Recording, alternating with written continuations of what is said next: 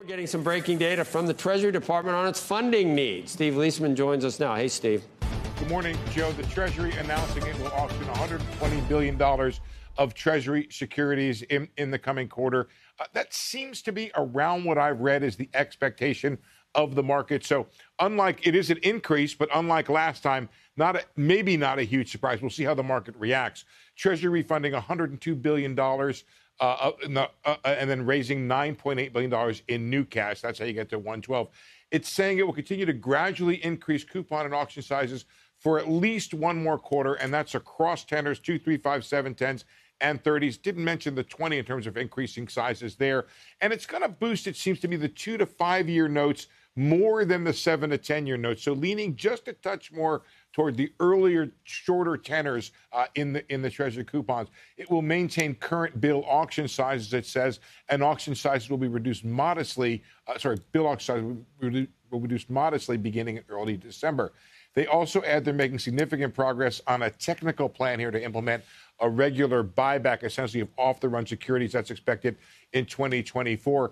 Joe, let me just be clear here. We're all sort of equity tourists in the fixed income market. We're watching this because obviously the fixed income market is going through something right now in terms of digesting a whole bunch of new issuance coming down and financing these larger deficits.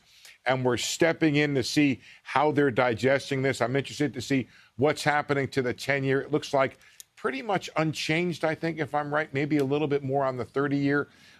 There was a big surprise. Fitch announced a downgrade the night before the August refunding. August refunding was larger in terms of what was expected.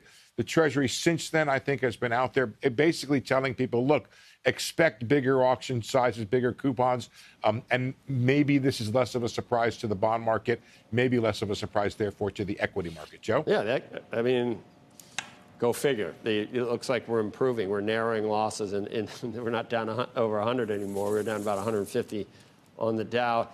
Steve, I was asking Neela from ADP about that number. So what happened last month? I mean, was it a weak ADP number and then just a blockbuster jobs number? And so she said it's the trend that matters, that they measure different things. Can we glean anything from the ADP number today? Joe, this is one of those things where it may well be that ADP has a better truth than the BLS has. We know the BLS has problems with its response rate. We know ADP's data is not imputed in any way. It is actual data. Whether or not it's doing the same things in terms of seasonal adjustment and other things when it comes to what the BLS is doing, I don't know.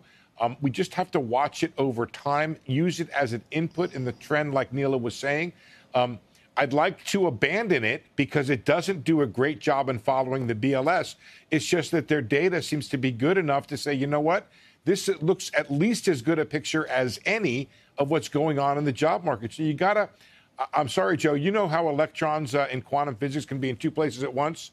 Well, it may be that the job... I watched Breaking Bad. Heisenberg.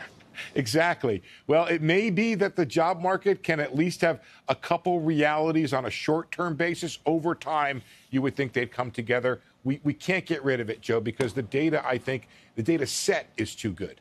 Well, it makes a big difference. One of them is indicating a blockbuster jobs market, and the other seems coming to be down gradually. Right.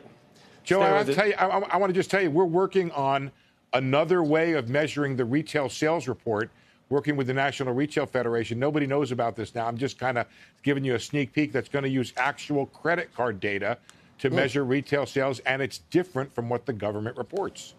So I'm going to confuse you more is what I'm saying. Is it a cooler number? It's a cooler...